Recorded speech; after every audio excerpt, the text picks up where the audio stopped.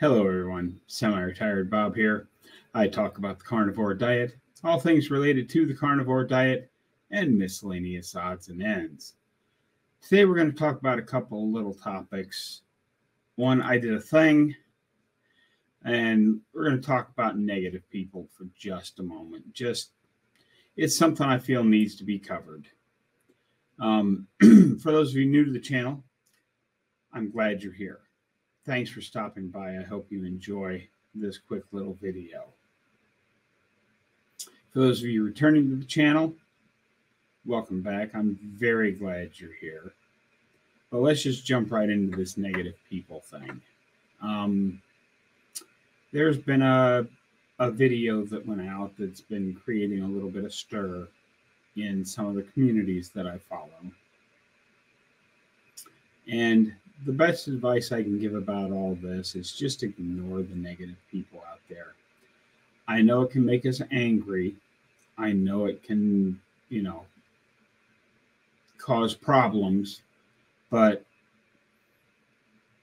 one of the big things about YouTube is that, sometimes people will say whatever they think will get the strongest negative reaction among most people, so that those people will rush right off to that video to leave them a nasty comment back.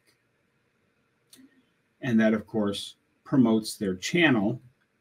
So a lot of times people say negative things just to elicit a reaction from YouTube in hopes of growing their channel.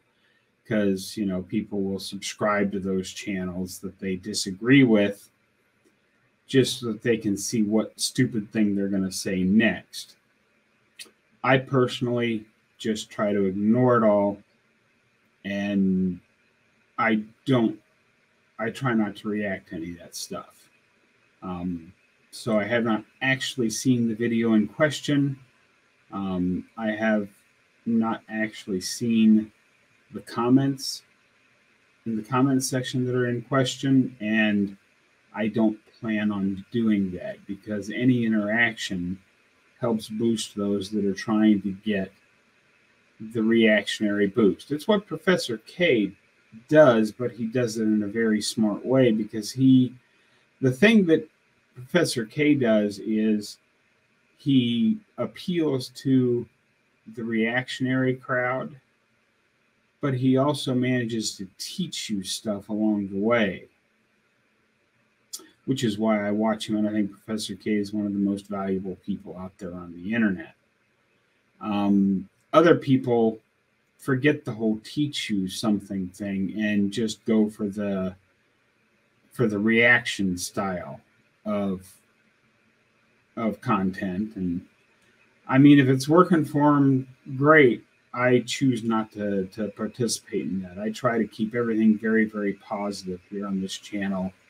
And the only time I will say something negative about somebody is if I think they're doing actual real damage to our community as a whole with something stupid that they've said.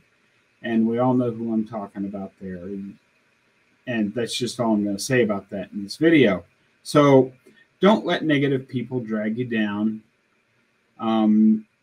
As my mom used to always say, just ignore it and it'll go away. And that's the way I'm treating this. But I wanted to let you know that I am aware of things that are going on out there.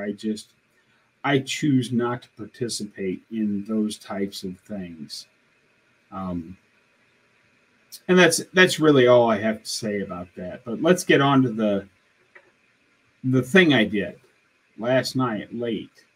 I talked about it a long time with Dave, who I talked about in several videos, the owner of the miniature golf course you see in the scene behind me, and one of my best friends.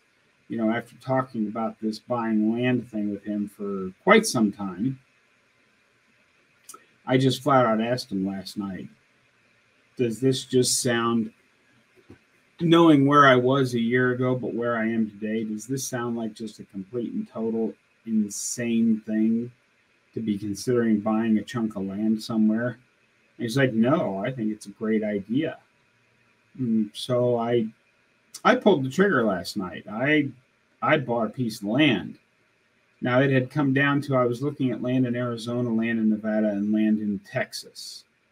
And the reason I ended up buying, I got a piece of land, 10 acres near Van Horn, Texas. I ended up buying it there because water harvesting laws are very lax. Basically, in Arizona and Nevada, they have laws that, not so much in Arizona, more in Nevada, they have laws that basically you can only rain harvest a certain amount of water, and you can only collect it in certain ways, which kind of turned me off to Nevada. And Arizona has very lax septic laws, but they are still doable. But in Texas, as long as I set up basically a pit or a barrier area of some sort to do composting in, I can just go down there with a composting toilet and not have to do any other septic work to the property while I'm staying down there in the winter. And I, of course, will fill you in on more plans as they develop. I don't think I'm actually going to go even down to the land I just bought. I may go down for a little bit this winter just to get away from the cold of Omaha, but it doesn't really change my plans a whole lot, except I now have this piece of land should I choose to use it. It was very inexpensive, and well, it was cheap. I mean, it was basically I'm spending less on the payments for this new chunk of land than I spent on yard work last year each month. So basically I've traded paying somebody to do yard work, and I'm turning my yard work into owning a whole nother piece of land. And that's basically the way I look at it. So just quickly, don't forget, July the 27th at 2 p.m. right here at the golf course you see behind me, we're going to have a little get-together. That's the day before the Hard to Kill Omaha Summit begins. So come into town just a little bit early. We're going to meet about 2 o'clock in the afternoon. We're going to grill burgers and hot dogs and play miniature golf and just have a good time talking with people that we have met before or have never met before, but talk to on the internet on a daily basis. So that's just the quick update I wanted to give you. Sunday videos are hard because, especially now, I just worked 2 days in a row, which I hadn't done in several years, back since before my heart surgery 5.5 years ago. So, and I won't say I'm sore. I'm just a little bit tired because I worked 2 days in a row, but it also feels it's a good tired because a year ago at this time I could not possibly have worked 2 days in a row. You know, I worked last summer for Dave on Saturdays, and I was just completely wiped out on Sundays. I could barely do anything for an entire day afterwards. And I've been up and around, went out for a short walk this morning. So yeah, things are moving right along forward. But that's what I've got for you today, folks. Sorry about the short video. Sorry for kind of wandering around a little bit, but it's Sunday and I'm a little on the tired side. I hope y'all have a great day. Don't forget, get out there, be 1% better. Today, tomorrow, every day. Have a great day, folks. I'll see you in the next one.